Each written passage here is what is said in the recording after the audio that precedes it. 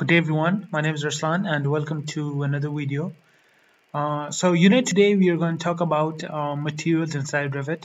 Revit has quite a good collection of materials which we can use for our renders and our components, and they're quite acceptable. But when it comes to professional proposals or documents that you send to your clients or your office members or your employees, we can even use PBR materials, right?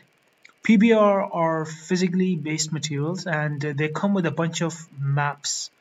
For example, this is a PBR material of a red worn sofa leather that I've downloaded, and once you unzip it, you're going to see all these maps inside your folder. So these maps are, I could say, if you've used Photoshop, you might know what these maps are, but they're layers inside a material. I think that's quite an acceptable explanation. So these maps are layers within the material, and once you combine all of these layers, you can form that material. That's what a PBR is, physically based materials. So now how do we add these materials inside your Revit? Because we usually don't have them. You'd have to import them and create a new material and add one. So I've set up a basic scene, and we have two boxes that we are going to compare. I even have my renderer open, and as you guys can see, we are in a garden, and we have a car and a bunch of people, and these are the two boxes that we are going to compare. So in one of the boxes we have the same red leather sofa, but it's not a PBR material, it's just a normal one, and I've added the image of it.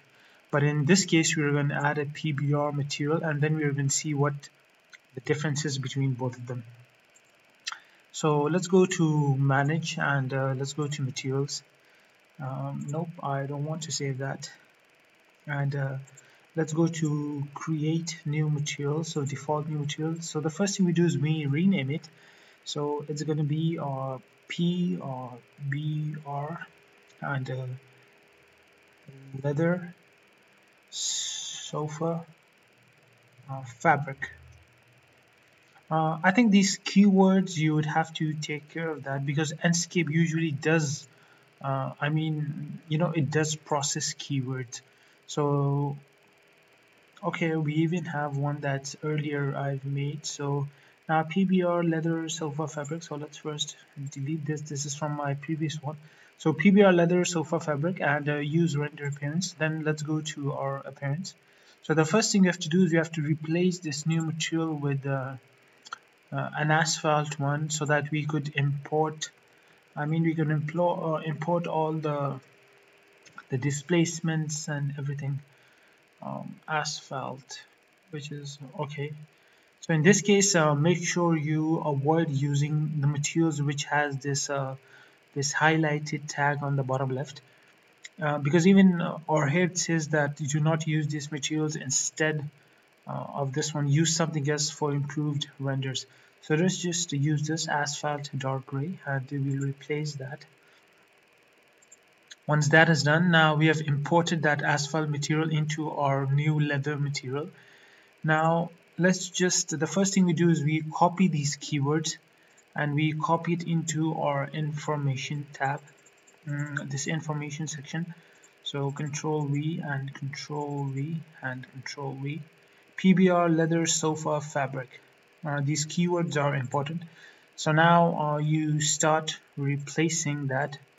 Let's just open that at the same time. So the first thing we do is the image. So let's just replace the image. Now the second thing is the roughness map. So let's replace the roughness map. And then the other one is the bump map. So we can either use the displacement or the normal. Let's just use the normal. And for the advanced highlight controls, we can use the AO map. And I think that's done. So slowly we have set our PBR material. Now let's go to our bump. Let's click it twice. It's gonna lag a bit because I already have the renderer open. So height map, nope, we have included a normal map. And let's increase the depth of our normal map, right? So 4.67, fine. And at the same time, let's go to our image. Again, click it twice and use link texture transforms. Let's go to our reference map. Again, let's just click this part, which is the link texture transforms. So done. So now we have set up our Pbr material. All right, so that's how you make you include Pbr materials inside Revit. Make sure you use render appearance. So okay, now if we click on this box, this is just an extrusion that I've made, and I've even set up a parameter for the material. So now let's choose the new material that we have made. So it is the Pbr leather sofa fabric. So now both of them have the same material, but the left one is a Pbr one and the right one is just a normal one. And now we are going to check out what the difference is. So this is the final result, and as you guys can see, there's quite a noticeable difference between both of them. This is the normal one, which looks quite dull, and in the case of Pbr, it looks quite realistic and quite good. So as I said, Pbr materials are made from displacement and different maps, all right? The roughness and the displacement, and you guys, you know, the surface of this. So these are the bumps, all right? This is what gives that, you know, that realism and that, you know, that different touch into your renders. That's how you make professional renders, because these Pbr materials, so you know, I hope you guys can notice the bumps. And so this was a sofa leather, and in this case it looks extremely dull, but in the case of Pbr materials it looks quite good. Let's change the orientation of the sun if we can somehow you know, improve our visibility.